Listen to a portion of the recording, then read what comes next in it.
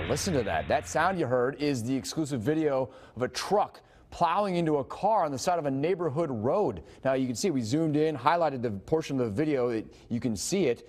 And if you look there, it's the truck pushing the car down the street. You can hear it sort of scraping the pavement and then drove off. The owner of that car tells Action News Jax that his car is now totaled. I'm John Bachman. I'm Letitia Barriola in for Tanika Hughes. Only Action News Jax. Elizabeth Pace spoke to the car's owner. She is live in that East Arlington neighborhood. And Elizabeth, the man says he's concerned for students because there's a bus stop nearby. He says this just shows the kind of dangers that could bring in this neighborhood.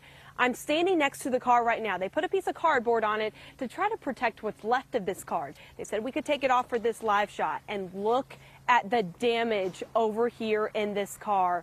The whole back window smashed. We can see glass shattered throughout this area, different parts mangled, the lights busted out. The owner of this car says that he hopes someone might be able to recognize that truck driver to try to hold them responsible.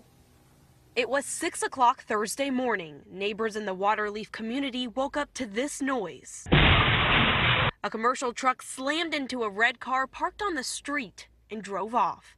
We've highlighted and slowed down this video so you can see it better. Watch the left side of the screen.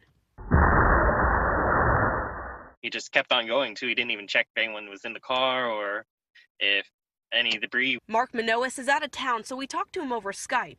He told me he spent years fixing this car and just finished it. Feeling pretty sad. That was a project between me and my friends and I guess my dad, and see it crushed like that it's pretty sucks. He says it's totaled. The bumper was ripped off the car and the back of it completely smashed. Manaois' girlfriend says she was shocked to see this happen in their East Arlington neighborhood. It's so sad that it finally came into fruition and then someone destroyed it and ran away. We're working to find who owns this truck.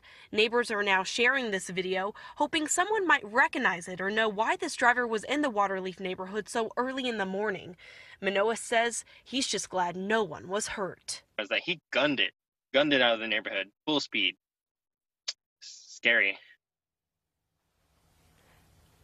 Manaois says that he did file a police report with the Jacksonville Sheriff's Office, and we're working to get that right now, actually. If you happen to see a commercial truck with any kind of damage from the impact of this crash, be sure to call Crime Stoppers. That call can remain anonymous.